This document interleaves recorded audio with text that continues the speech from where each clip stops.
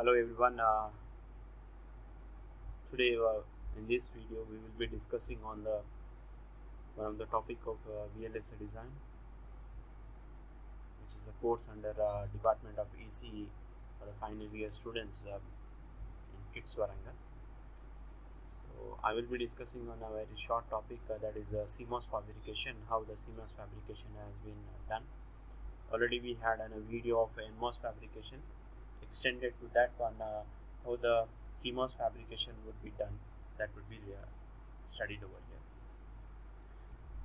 So the first one, objective of this lecture is to help students to gain knowledge in various CMOS fabrication techniques and steps involved in construction of CMOS using P-well process. We will be discussing on P-well process. So here first I will be listing out different CMOS fabrication techniques available. CMOS fabrication can be achieved by the following methods as listed below. One of the method is P-well process. The other one is N-well process. There is a twin-tap process, and then the fourth one is birthless N-well process. All these processes are used for CMOS fabrication. I will be in this video I will be discussing on P-well process, one of the process. So when you go for the P-well process, these are the fabrication steps. See, the total detailed diagrams have been not listed out over here. Only the important steps of fabrication has been listed out. And the first diagram is about creating a P-well. That is shown over here. After the P-well has been formed, it is shown in the first diagram. And in the second diagram, where the PMOS and NMOS has to be created, it is shown in this one with a polysilicon and oxide has been put up to form the gate regions for PMOS and NMOS. And in the third diagram, you will be forming the PMOS, and in the fourth diagram, NMOS will be formed. So overall here, PMOS as well as NMOS will be getting you the total NMOS cell, CMOS cell. So these are the steps of fabrication of CMOS P-well process. The first step is taking an N-type substrate.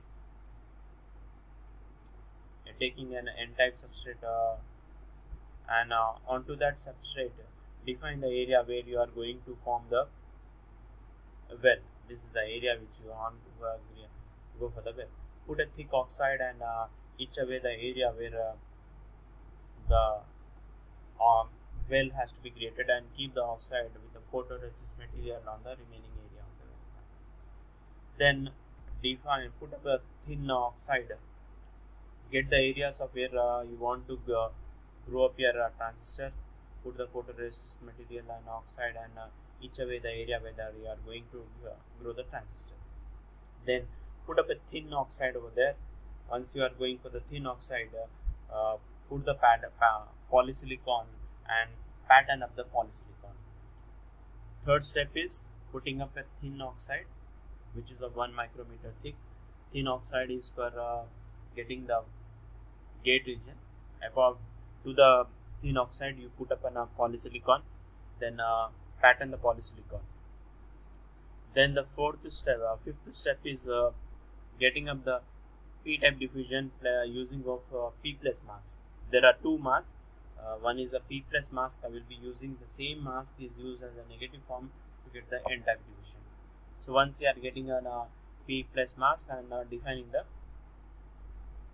P diffusions, then we will be going for the N-type mask using of negative of P plus mask, N-type diffusion. So you got these two diffusions. Then the seventh step is define the contact cuts for your gate and all this one. Then once you have defined the contact cuts, areas of that one, put up the metal, aluminum metal, and pattern the aluminum metal to get the contact cuts. And the ninth step is on optional. If you want an overglassing, you can go ahead with the overglassing over there. So these are the quickly I have discussed on all this one. So once again I will be going ahead with this one. The fabrication step is first is N-type substrate, then define the P-well, About to that we will define the Thinox regions. Then after that one, pattern the polysilicon to get the gate regions. Then using of chemical vapor deposition, you go for the diffusing the P diffusions. Then using of the P plus mask, then negative of the P plus mask, you go for the N diffusion. Then define the contactors, pattern the metal for getting the contactors, then overclassing if required. So this is the total inverter connection of a CMOS inverter connection, where you can see V out is connected between source and drain, and V in is being connected between the two terminals. And VDD and VSS, as you know, it is one of the terminal is connected to the VDD, the other terminal is connected to VSS. So this is the inverter connection of this one. And this is about NVEL process, how the NVEL process would be there. It would be the same thing like your previous one. Okay, thank you. If you are having any doubts, you can contact me on to my email address, and you can clarify your doubts, and or else you can call it on my mobile phone also. Thank you, and keep watching your the remaining part of your first unit videos onto your course website. The links will be shared. Thank you very much.